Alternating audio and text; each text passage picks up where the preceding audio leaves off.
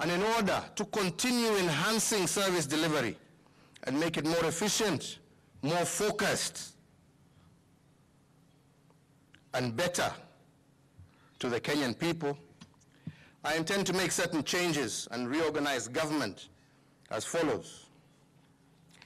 I have moved the State Department of Cooperatives from the Ministry of Industrialization, Trade, Enterprise Development and Cooperatives to the Ministry of Agriculture, Livestock and Fisheries, and renamed them as the Ministry of Industrialization, Trade and Enterprise Development, the Ministry of Agriculture, Livestock, Fisheries and Cooperatives to allow for better management. I have moved the State Department of Youth Affairs from the Ministry of Public Service, Youth, Gender, to the Ministry of ICT and Innovations, and renamed them as the ministries as the Ministry of Public Service and Gender, and the ICT as the Ministry of ICT, Innovation and Youth Affairs.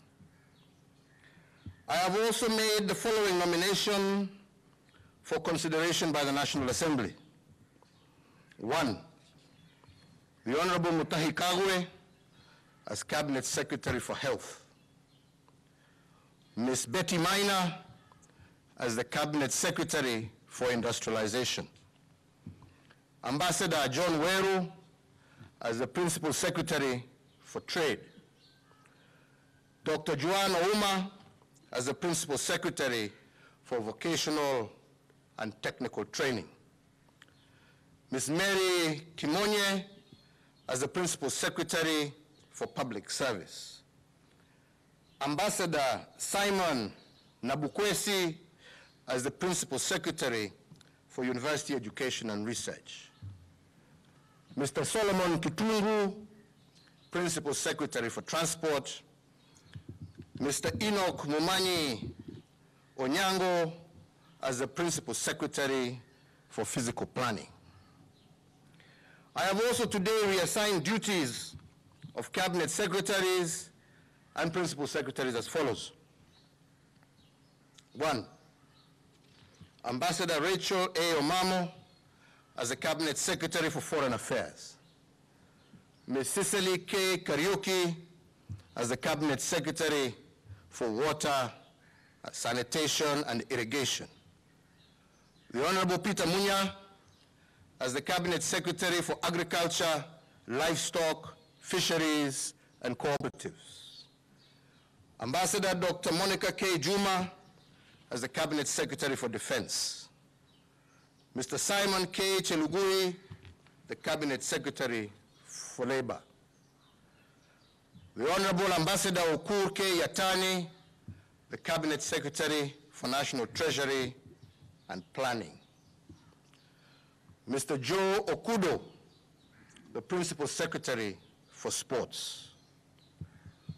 Dr. Chris Kiptor, the Principal Secretary for Environment and Forestry. Dr. Kevin Desai, the Principal Secretary for East African Community. Dr. Margaret W. Mwakima, Principal Secretary for Regional Development.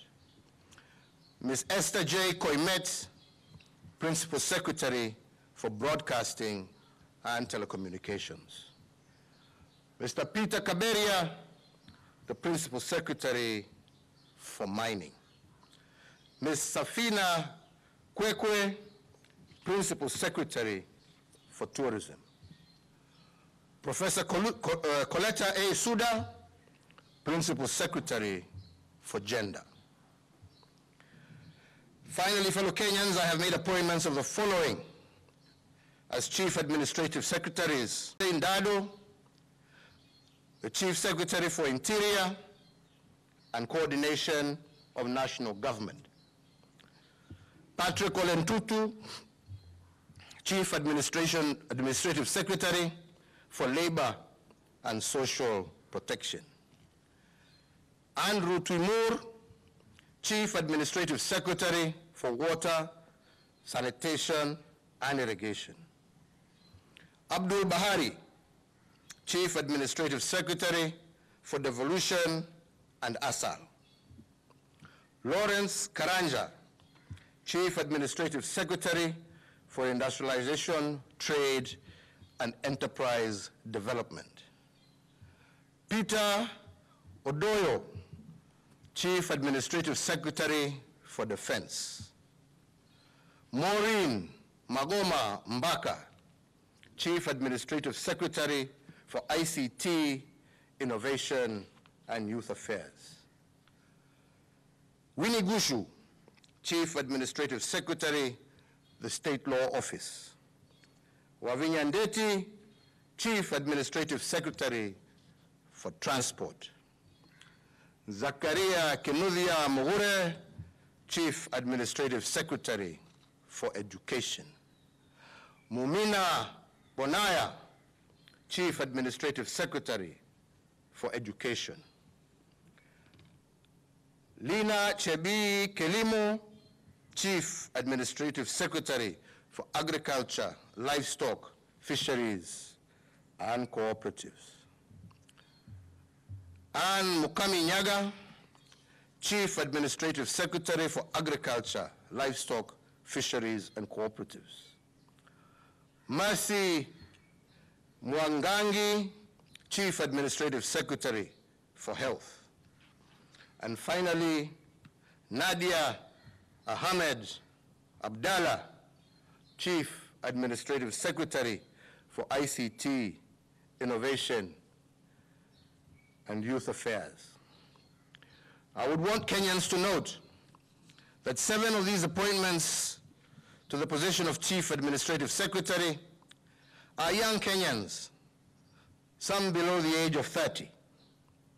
These Chief Administrative Secretaries, I hope, will work and indeed understudy their more experienced colleagues in government with the aim of readying themselves to assume senior leadership positions in the near future. I expect that these young trainee ministers, so to speak, will be a model to all their fellow young people and also instill, preach the high ideals of patriotism, excellence in public service, and most importantly, integrity. I congratulate each and every one of them for this appointment, and indeed, I look forward to working with all of them.